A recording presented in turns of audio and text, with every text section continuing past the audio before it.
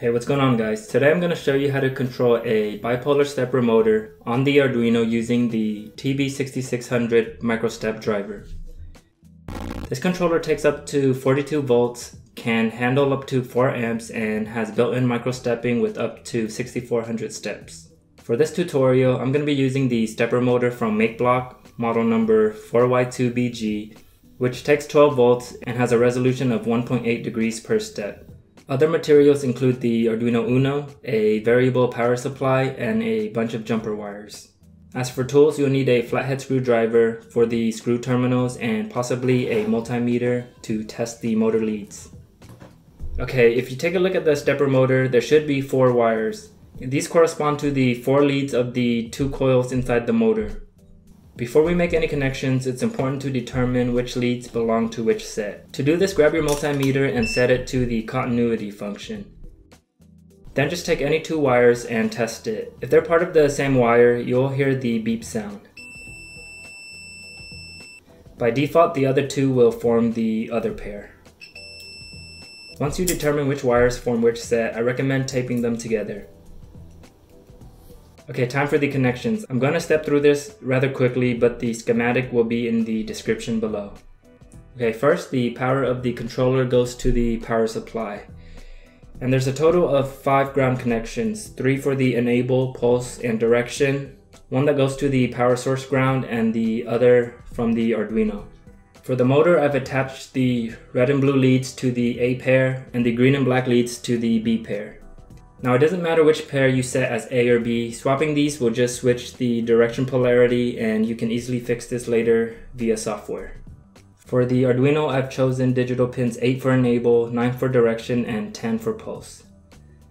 Alright, that completes the connections. Let's move on to the software.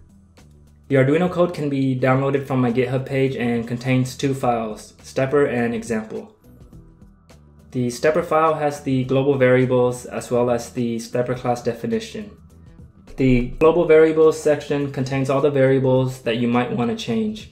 This includes the clockwise and counterclockwise direction variables, a motor step angle which is dependent on your motor, and the digital pins enable, direction, and pulse. The stepper class that I wrote has these data members. There are 3 to define the assigned pin numbers, 1 to keep track of direction, 1 to keep track of speed, and the step angle of the motor. The constructor takes in the pin numbers as arguments and initializes the data members based on the global variables defined above. It also sets a default speed of 60 RPM. The init pins functions initializes the 3 Arduino digital pins as output. Other notable functions include the set direction, set speed, the step function, and the rotate function. If you guys are interested, here are the 2 equations that I use.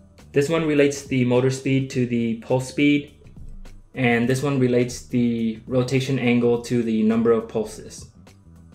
For the example code, I first created my stepper object, which takes in the pin numbers that were defined earlier in the global section. In the setup function, I initialize the pins as outputs, and in my loop, I'm going to be calling the test step function, which is defined here.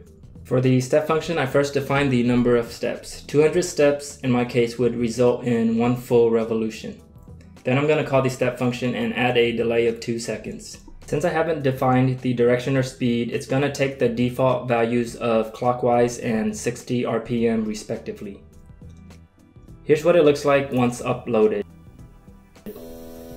If your motor is spinning in the opposite direction, then you can easily change this by swapping the clockwise and counterclockwise variables found in the global variables section.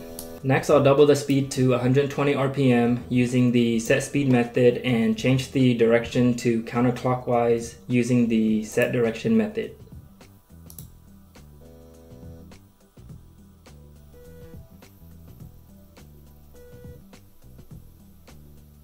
Next, I'm going to demo the rotate function, which takes in the angle of rotation as an argument. Here, I've set my motor to rotate 90 degrees with a delay of 1 second. Again, it's going to use the default values for direction and speed.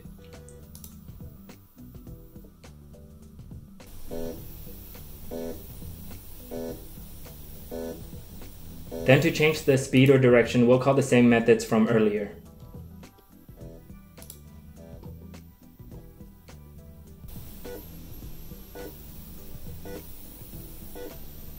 Alright, that concludes this tutorial. If you guys have any questions, feel free to leave them in the comment section below.